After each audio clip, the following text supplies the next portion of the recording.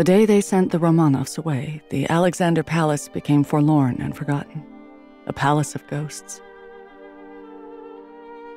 The 4 Romanov sisters, still thin from the after-effects of the severe attack of measles they had suffered early in the year, wept inconsolably as they left the home where they had spent so many of the happy days of their childhood. Perhaps the girls would be lucky somewhere in exile and find decent, ordinary husbands and be happy. The memory of those 4 lovely sisters in happier times, of their many kindnesses, of their shared joys and sorrows, the laughing faces under the brims of their big, flower-trimmed hats, would continue to linger during the long, deadening years of communism.